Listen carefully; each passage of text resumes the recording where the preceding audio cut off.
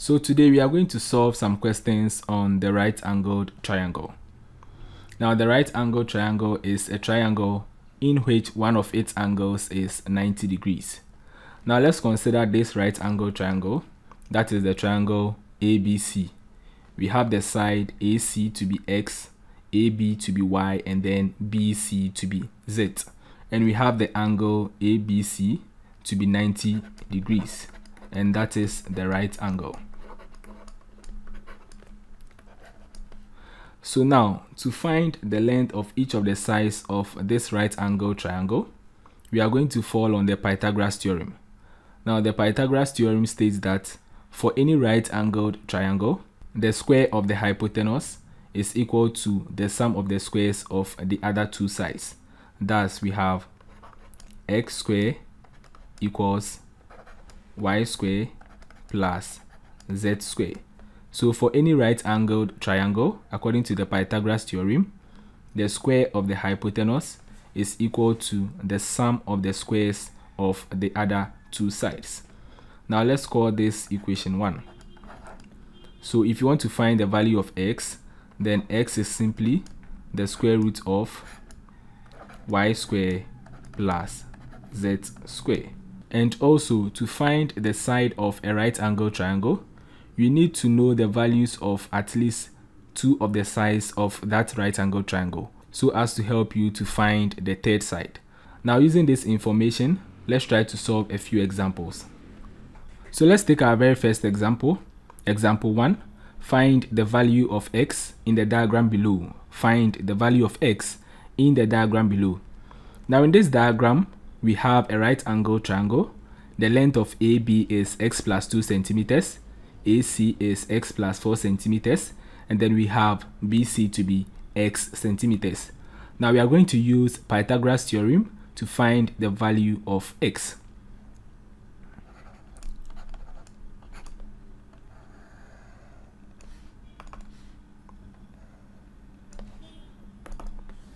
So from Pythagoras theorem, we know that the square of the hypotenuse for any right-angled triangle is equal to the sum of the squares of the other two sides. So from Pythagoras theorem,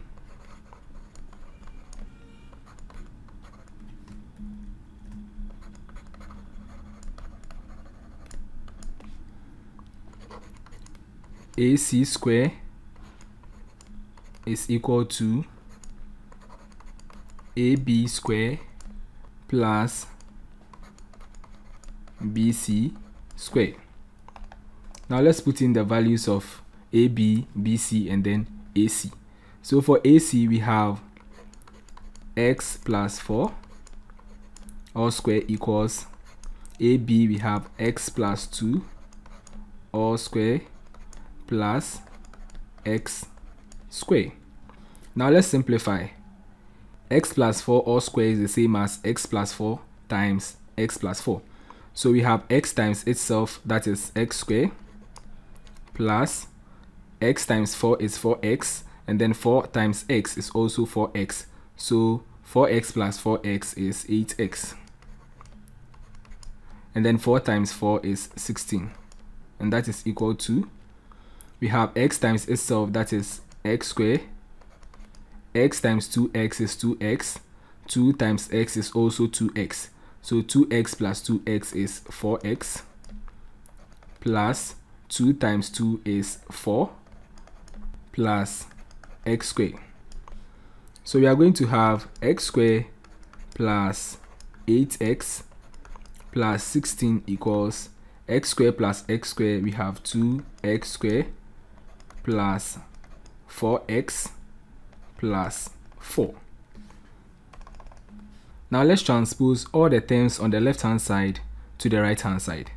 So we have 2x squared minus x squared plus 4x minus 8x plus 4 minus 16 equals 0. So 2x squared minus x squared, we have x squared. And then 4x minus 8x, we have negative 4x. and then 4 minus 16 we have negative 12, and that is equal to 0. Now the coefficient of the x squared term is 1, coefficient of the constant term is negative 12.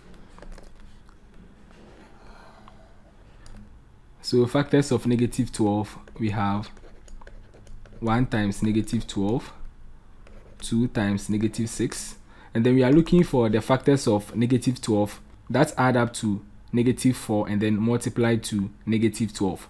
So we can use, or we can select 2 and then negative 6. So we are going to have x squared plus 2x minus 6x minus 12 equals 0.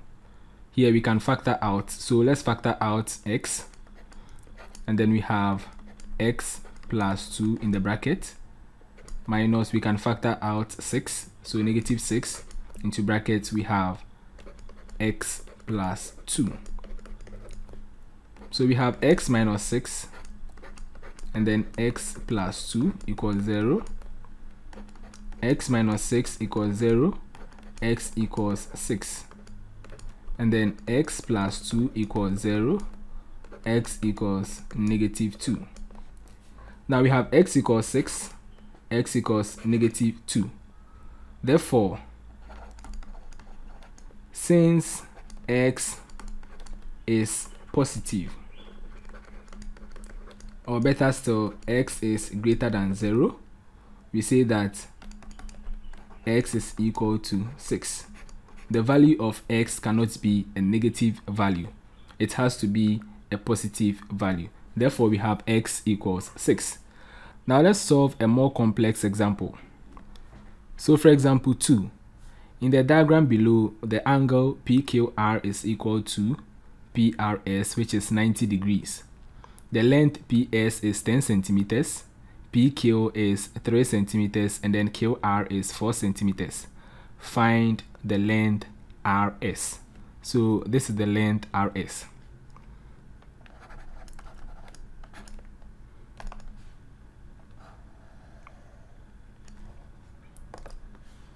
So to find the length of a side of a right angle triangle, especially if you are going to use the Pythagoras theorem, then you need to know at least 2 of the sides of that particular right angle triangle. Now we are going to find the side RS. We have the side PS, which is 10 centimeters, but we don't know the length of the side PR. So in order to find this length, we need to make sure that we have the value of this length. So using this right angled triangle, that is the triangle PQR, first of all, we are going to find the length of the side PR, which happens to be the hypotenuse. Notice that always the longest side, which is the hypotenuse, is the side facing the right angle. So always the longest side is the side facing the right angle. So let's find the length PR. So from triangle PQR, and then using the Pythagoras theorem,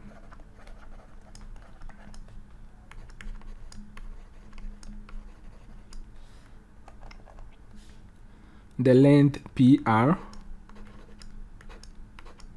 square is equal to the length PQ square plus QR square.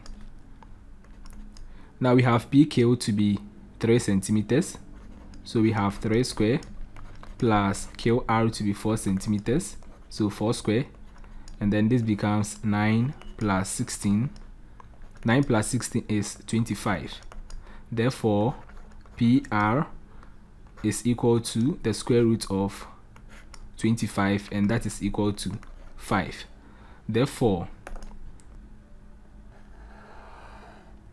Therefore we have the length PR equals 5 centimeters.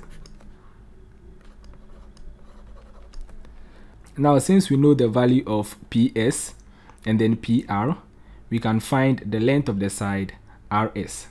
So from triangle PRS, we have the length PS square equals PR square plus RS square. So PS is 10, so we have 10 square equals PR is 5 square plus RS square. Now let's transpose 5 square to the left hand side. 10 square is 100, and then 5 square is 25. So this is equal to RS square. 100 minus 25 is 75. So we have RS square equals 75, and then RS is equal to the square root of 75, and that is equal to 5√3 centimeters. So that is the length of the side RS, 5√3 centimeters. Now let's solve one application question. So to question 3, a ladder 9 meters long leans against a wall. If the foot of the ladder is 5 meters away from the wall, how far up the wall does the ladder reach?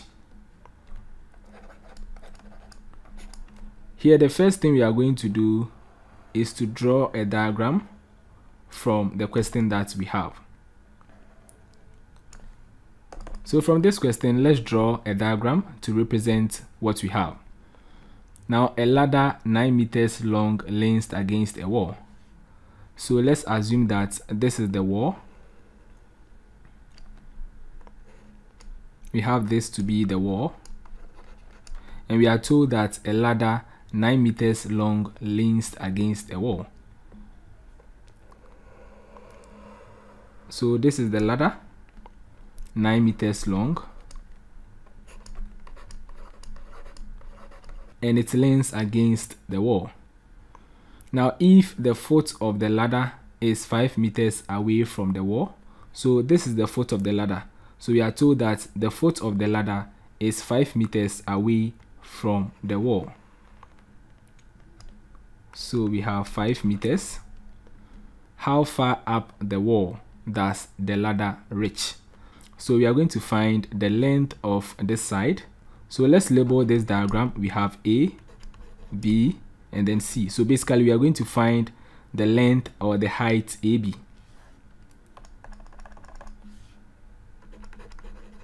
So from Pythagoras Theorem,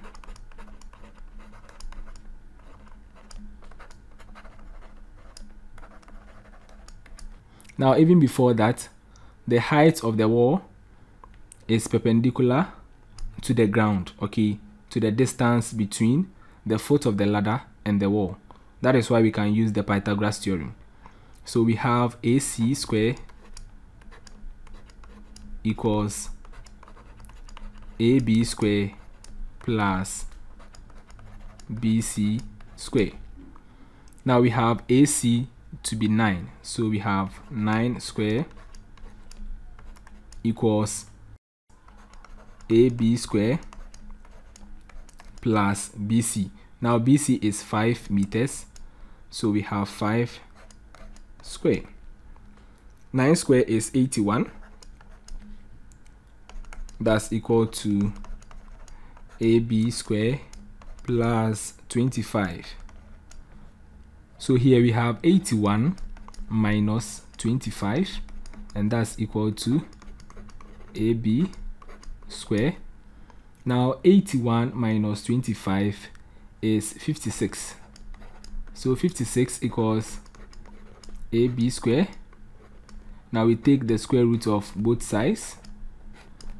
The square cancels the square root. We have AB to be equal to the square root of 56, and that is equal to 2 times the square root of 14. And then if you want to leave your answer to 2 decimal places, then that is equal to 7.48. That is to 2 decimal places. So that is the length AB. So basically The ladder reaches the 7.48 meters mark on the wall. So the height AB is 7.48 meters. So that's it for today's video. Thanks for watching and see you in my next video. Bye bye.